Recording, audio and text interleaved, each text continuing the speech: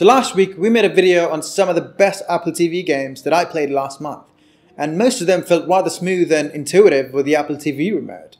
And I was surprised, so I looked into how good the Apple TV remote in itself is. We found some of the coolest tips and tricks that it could do, and here are a few of them. Well, there's more. These are the only ones that we found interesting.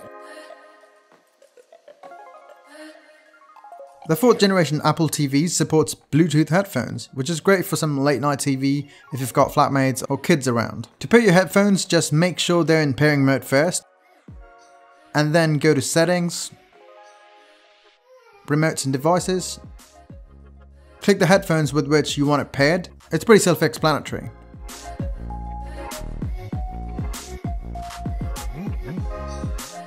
Now here's a quick way to switch your Apple TV's audio output to a Bluetooth device or other devices. Hold down the pause or play button on the Apple TV remote, and in the menu that comes up, simply select the device that you want to link with by clicking on the remote's touchpad.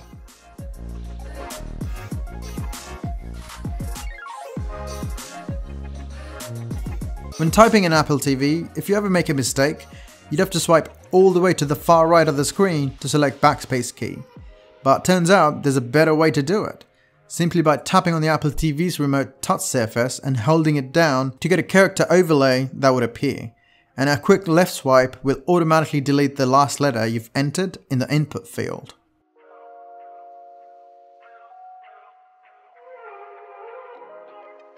Here's another one that comes in handy whilst typing in your password. You can avoid the switching between lower and uppercase layouts simply by just pressing the pause and play button on your Apple TV remote. This instantly switches the letters from lowercase to uppercase and vice versa.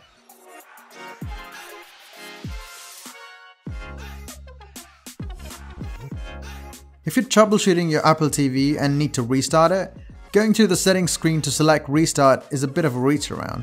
Well, here's a quicker way to do it. Simply by holding down the home and menu buttons simultaneously for 6 seconds, you can just restart your Apple TV.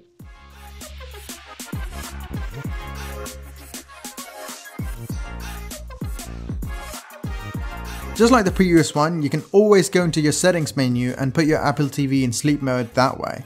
But it's even easier to just click and hold the home button until the sleep now confirmation pops up. Just hit OK there to send your Apple TV to sleep.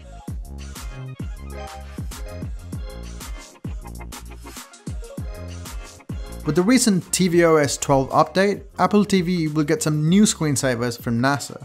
Apple TV's screensaver would toggle automatically if it's left idle for a few minutes, but you can activate it manually by just double-clicking the menu button while you're on the home screen.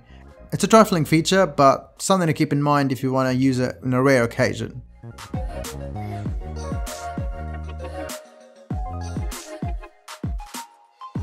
The Apple TV has an app switcher similar to what iOS has on the iPhone and iPad.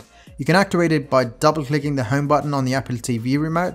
Once activated, you can use the trackpad to swipe between apps. To force quit an app, navigate to it and then swipe up. Clicking the right and left edges of trackpad skips a video forward or backward by 10-second increments. You can also scrub through a video quickly in order to get a specific spot. Simply pause the video and then swipe in either direction of the trackpad to scrub forward or backward. Just like on your iPad and iPhone, Apple TV lets you rearrange apps how you see fit. Just hover over the app you want to move and then click and hold down on the trackpad.